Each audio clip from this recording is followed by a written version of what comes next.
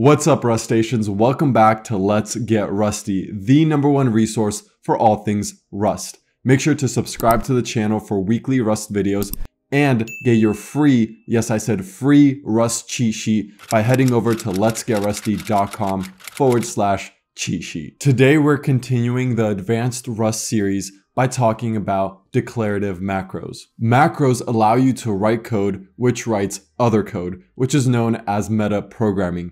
You could think about macros kind of like a function where the input is code and the output is also code that is transformed in some way. We've already been using macros throughout this Rust series. For example, the println macro or the vec macro. These macros expand to produce more code than the code you've written manually. Writing macros allows you to reduce the amount of code you have to write and maintain, which is similar to the role of functions. However, there are a few key differences. Functions must declare the number of parameters they could accept, whereas macros can accept a variable number of parameters. Also, functions are called at runtime, whereas macros are expanded before your program finishes compiling. So macros are a lot more powerful than functions. However, the downside is you're introducing more complexity because you're writing code which writes other code, meaning that macros are going to be harder to read, understand, and maintain. With that caveat, Rust has two forms of macros: declarative macros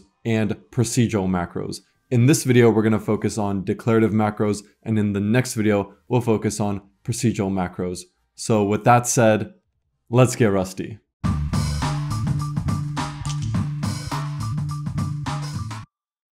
Declarative macros are the most widely used form of macros in Rust, and they allow you to write something similar to a match expression. Let's look at a declarative macro we've already used before, the vec macro. I went ahead and created a new Rust project and added two files, main.rs, which is the entry point for our binary crate, and lib.rs, which is the entry point for our library crate. Inside main.rs, we have a main function which has two variables, v1 and v2. v1 is going to be a vector of integers, and you can see we use the vec macro here by specifying the vec keyword followed by an exclamation point, and then the values we want in our vector, in this case 1, 2, and 3. v2 is a vector of string slices, and we follow a similar pattern here, passing in string slices as the values in our vector. Two things to know here. One is that we can pass different types when calling the vec macro, and two is that we can pass in a variable amount of arguments.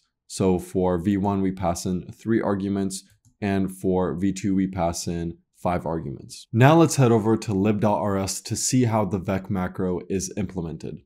This is a simplified version of the vec macro from the standard library. So let's go through it together. The first thing we see is this macro export annotation. This annotation means that whenever the crate in which this macro is defined in is brought into scope, this macro should be made available. Then we define our declarative macro by starting off with macro rules followed by the name of our macro, in this case vec. And also note here that the exclamation point is not included in the name. Then we add curly brackets which contain the body of our macro. As you can see, the body of our macro is similar to a match expression. In this case, a match expression with one arm. Here we have a pattern to match on and a code block associated with that pattern. If the inputs to our macro match this pattern, then the following code will be emitted.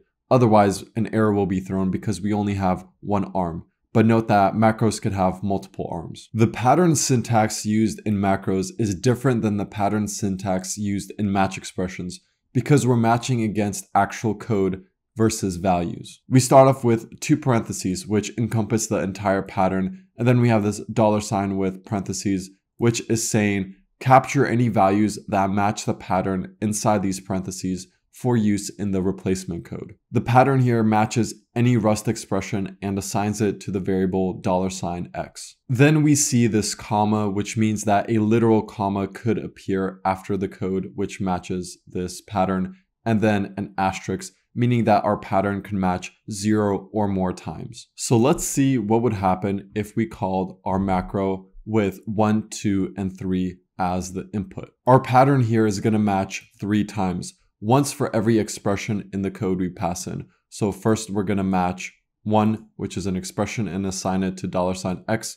Then we're going to match on 2, assign it to $x, and then match on 3. Now let's look at the body of our arm. This is the code that's going to be generated. First, we create a vector called tempVec. Then we have these 3 lines of code, which are saying generate this line of code for every match that we get. The first match we're going to get is a match against 1. So 1 is going to be assigned to $x, and then this line of code is going to be emitted with $x being replaced with 1. We'll generate this line of code 2 more times for the values 2 and 3, so the output would look like this.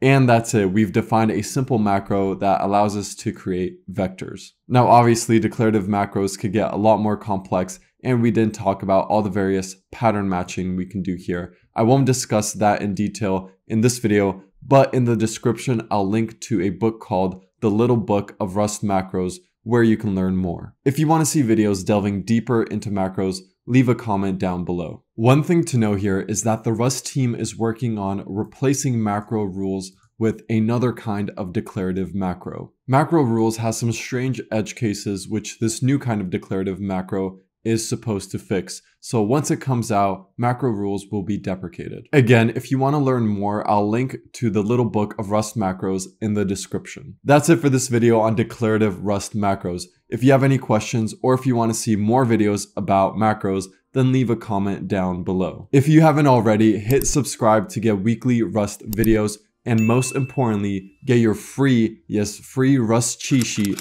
by heading over to letsgetrusty.com/cheat sheet. With that said, I'll see you in the next one.